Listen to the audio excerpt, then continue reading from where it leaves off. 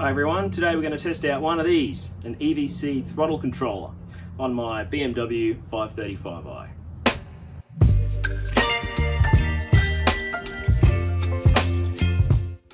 So what is a throttle controller and why might I need one, I hear you ask. And let's face it, many of you watching this video already know this, so use the chapter function to skip ahead. But basically, well, let's have a bit of a history lesson.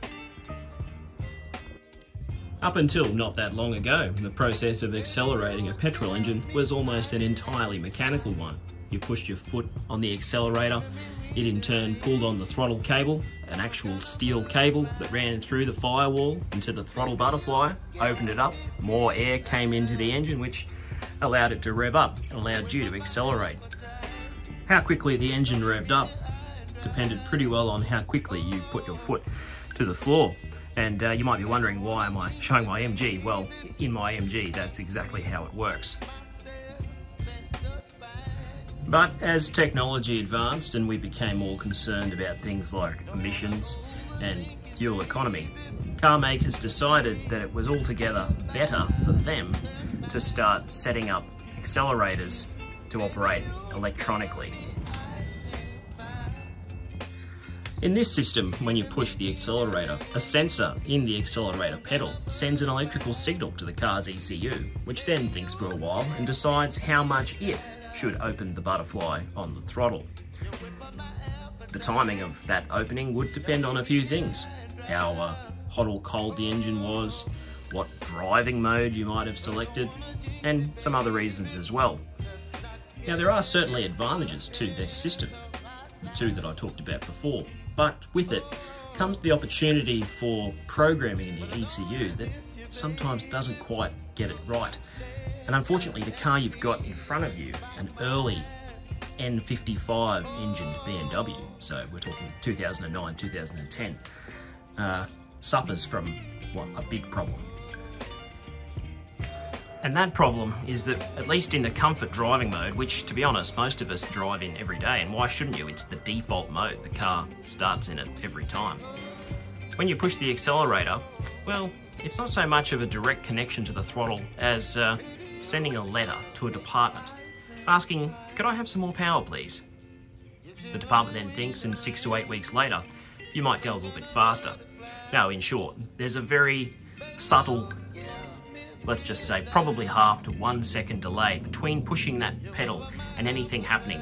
And this is across a range of driving modes, whether you're setting off from a line, it's turning out from a junction, which can be unsafe, or just looking to accelerate out on the road. It's enough to turn this supposedly ultimate driving machine into a creator of great frustration. Now, to their credit, in 2013, BMW seemed to release some updates attempting to combat this issue, with varying levels of success, it seems, from reading forums. But there's another problem to be had, and that's if you're like me and you're purchasing these cars way down the track in 2022 or even 23, you have the question of asking, was this work done? And if it wasn't, can I convince the BMW service technicians to do it for me? You see, unfortunately, dealing with the BMW service department can, well, sometimes be like pushing a rock uphill.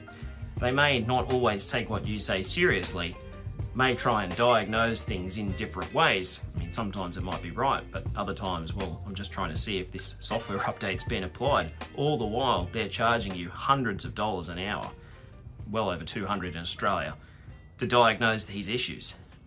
And there's no guarantee of success, which might leave you in a bit of a financial hole. And that's the circumstance I find myself in. But today, I'm going to try out a potential solution.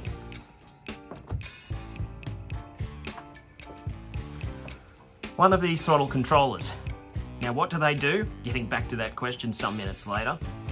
They bridge the link between the accelerator and the ECU. They modify the signal that accelerator pedal sends out in an attempt to unlock your power, or unleash it as it says here, a little bit quickly, a little bit more quickly. Now, is it going to be successful for this car? At this point, I don't know. So you're going to come along with the ride as we test this thing out. Don't try to save me.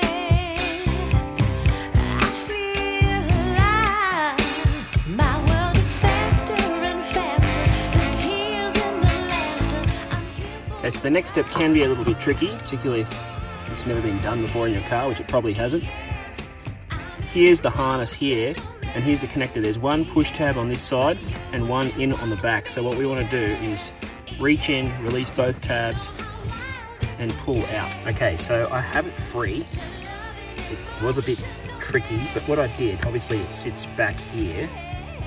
When I was squeezing the tabs with one hand, I used the other hand, just got a flat bladed screwdriver and pried in between this part here and the edge of the connector. Okay, now we've got our harness. We note the numbering on there. We've got our pedal. We note the numbering in there.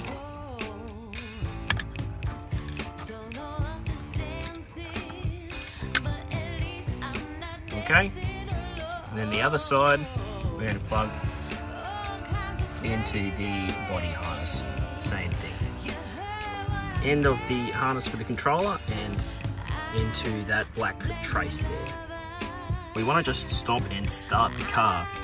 The body side of this loom here is not numbered, so there is a chance that you can connect this plug the wrong way around. And if that happens, you'll get a series of errors on the dashboard. So we're going to start the car.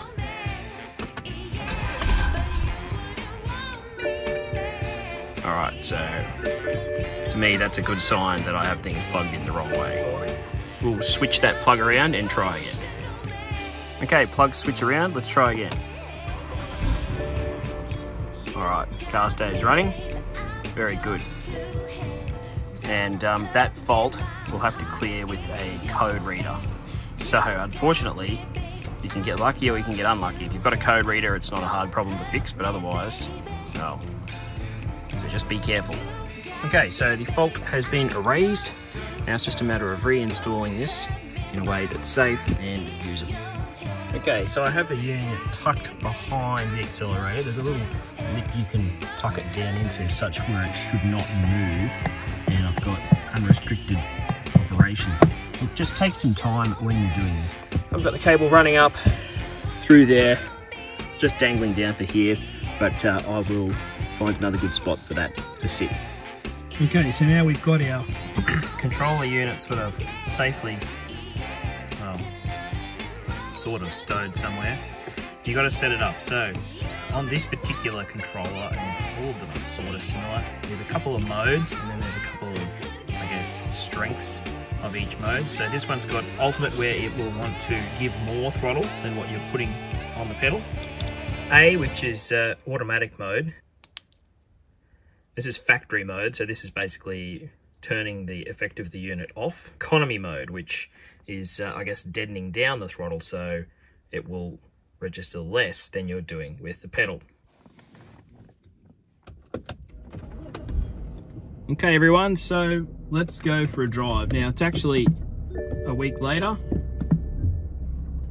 A lot of these reviews, they sort of fit the unit and then they're all of a sudden trying it out and trying to give us an opinion from their first go at it.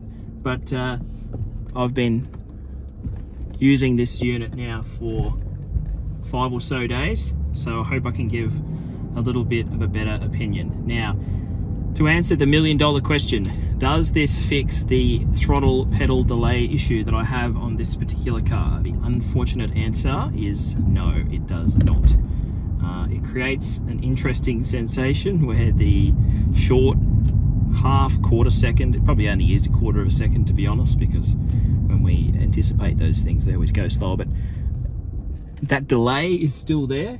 All that happens is, after the delay, the surge of acceleration is larger for any given pedal position. So from what I was used to pressing, I would be getting a lot more acceleration. So look, that is a little bit unfortunate. I was probably asking a little bit too much of a pedal commander to fix what ultimately is a software mapping issue that was unfortunately engineered into the product by BMW. But the EVC throttle commander has not solved that issue. Now, the question is, am I going to return the unit? Well, I'm not quite sure on that yet. Supposedly there's 30 days money back guarantee, so I've still got a few weeks left to go. I'll keep driving the unit around, keep playing with the settings and see if I think I want to return it. Because there are some parts of the effect that I suppose are good. So the default comfort setting throttle mapping from BMW is quite doughy, and with this I can wake it up. There are some situations where it's not just about off-the-line performance that matters. In-gear type performance, you only have to twitch your right toe on the accelerator and you'll get a lot more performance from the engine than you would otherwise. You'd have to make a larger press, which can be useful at times, can be comfortable at times, less work for more reward, I suppose. The adjustability as well could be played with, offers some benefits. To be honest, I've just done 2 big commutes up and down the coast of New South Wales and didn't really alter it at all, but I guess cruising on the freeway is not really why. Well, to be honest, it is actually one of the reasons why this particular unit is marketed. They do market it particularly for those with diesels who are towing and want power to pass while you're towing, which is always a bit of a risky thing.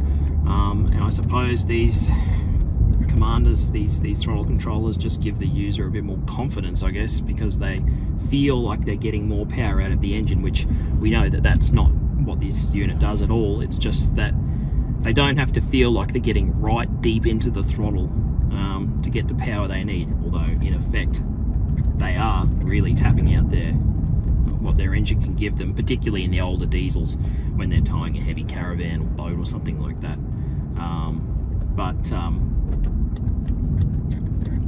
Overtaking in this car, really, even in stock form, is not going to be a big issue. Plenty of power on tap. For me, the reason to get this pedal controller was to just try and fix that pedal delay and make the car a little bit more drivable around town, give me a little bit more confidence at junctions. And from what I've had of that, unfortunately, that issue's not really been solved. Because what you get, particularly, I might add, when the steering wheel is turned, is you come to a stop, like so. So we put our foot down, nothing's happening, and then we get lots of power. And the thing just takes off now. Admittedly, I was being a bit more of a hoon there than would normally occur, but it illustrates the principle, and if you're a little bit unwary or you perhaps don't have the best abilities when it comes to controlling your own throttle, that's the kind of situation you can find yourself in with one of these controllers. And I've just really made a mistake there and got down a dead-end street. Alright, so I'm out of that trap for new players, but the point stands that someone who doesn't have the best pedal control is probably not going to be helped by this unit, because I guess all it really does is it just condenses the total travel of the pedal. Less push for more percentage. And particularly if you've got a car that, like mine, has got a mapping throttle issue, and then also a bit of turbo lag to contend with, you can find yourself, well, making one potentially unsafe situation even worse if you don't quite know what to do when the power kicks in.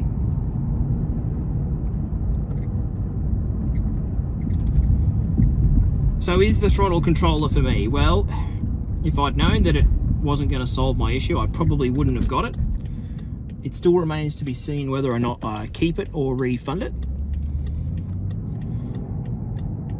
Some parts of it are slightly enjoyable. Yes, you do get the sensation of having more power because it's just being fed to you in a different way than what it is from stock. Yes, there's that extra adjustability that you don't have with stock. I have tried different types of sensitivity in the ultimate mode. I haven't gone for the automatic mode because I don't I don't see how that would be useful to my driving situation. But I have dialed up and down the ultimate mode, and I've found that for me the lower end of the scale is more useful. I don't like having the really twitchy experience, and I don't think this car needs it, because it always was so that once this car got going, it seemed to have good enough response. It was just getting it off the line that was the problem. So I've just been running it on 2 or 3 out of 9, but even so, if I go back to stock, am I going to be disappointed? I don't think so, not in a great way. And it's not going to make the problem that I had return, because it was never solved in the first place. I guess the other thing to ask is, can you drive sensibly with this? Is it all just go all the time? And yes, you can, even with it in higher levels in the ultimate mode of sensitivity. You can still drive sensibly, still move with traffic. I've never had any situation where, for example, I'm parking or something and I've been really worried that the car's just going to launch when I'm trying to just move it forward, that the car's going to launch forward into a bollard or another car or something like that. But in saying that, you just have to drive it with the mindfulness that now the adaptability of your throttle has been changed, and you are going to get more than you bargained for if you don't keep your right foot under control.